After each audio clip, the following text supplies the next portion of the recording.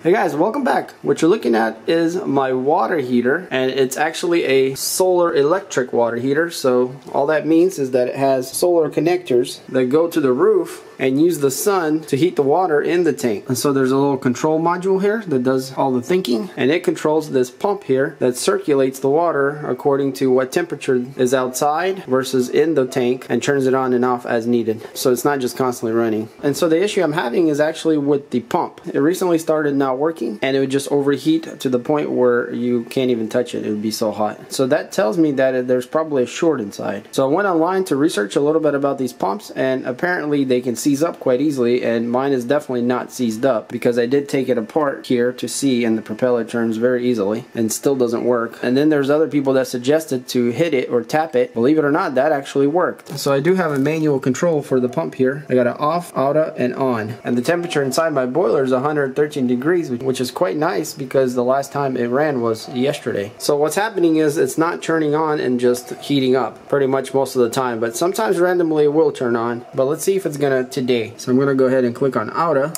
and this light comes on indicating that there's power going to the pump, and it's actually running. So today it did power on, and it's circulating the water right now. But in any case, I did buy another pump, which I got online for a pretty good price, and it's basically the same model except for the dash 10. Mine doesn't have the dash 10. But you guys can see that this is a 230 volt pump, and that's the RPM. So it does come with this flange here that you're supposed to, put the pipes in and solder them. And so these pumps are made to run continuously and circulate hot water. So I'm gonna go ahead and replace it with this pump because I don't trust this thing anymore to be reliable. So today is actually a cloudy day, and I'm not sure how much more higher we can go than that. Should be able to go up a bit. Alright, so it's been a couple hours since it's been running, and it's ultra hot right now. So I got this temperature meter here. Let's go ahead and take the temperature of it. You guys can see it's 181 degrees on the motor, so it is blazing hot. And we got 125 in the tank, about 148 coming out of the solar panels from the top, and about the same going back into the panel. So I'm going to shut the pump off. So I'm going to turn it back on and see if it goes. And it's not moving. And usually this is what happens when it gets up to temperature, and then it might want to cut on again, but it can't or it won't, or it waits till the next day to cut on and it doesn't, and then there's no hot water eventually. But the interesting part is that if you take a hammer and tap it, it'll start up again. So I'm gonna go ahead and try it. Okay, so it's not doing it. So when it's too hot like this, it won't even start up even tapping it. But sometimes it doesn't even start cold, and when you just tap it a bit, it starts up. So in any case, something's happening in there, and I think it's shorting out. So we need to go ahead and change it. I'm going to turn it off, and we'll do that at the breaker. So now we don't have any more power here, so we can safely take this thing apart. All this stuff is super hot. I'm thinking maybe I should wait till it cools down a bit. So yeah, we see that we have a little, looks like a start capacitor there, and that kind of makes me wonder if maybe that's the issue, but I have a feeling it's not. So I'm going to cut all these wires loose and then get this piping out. And I do have some valves here that I'm going to close on each side. That way it isolates this piece here. And then there's 1, 2, 3, 4 hex bolts, and this thing should just come right out. Alright, so the pump is out. I can't really tell anything really wrong with it. Here's the new pump. I took this flange off of it, and it appears to be exactly the same as the other one. So one thing I can tell is the windings on here are nice and fresh, but the ones over there, they look quite burnt and darkened. I'm thinking the winding is maybe shorting out or something to that extent. But in any case, now that we got the new one, it should bolt on right where the old one was.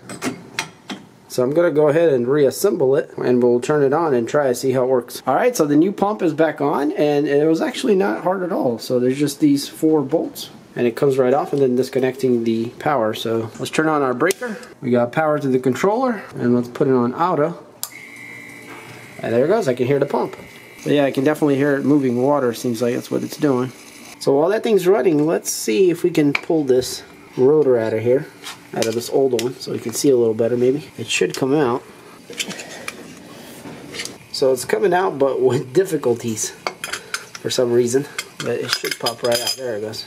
So yeah, I'm not sure exactly what went wrong, but if we look inside where the windings are, we can see how they're really dark right here, almost like burnt.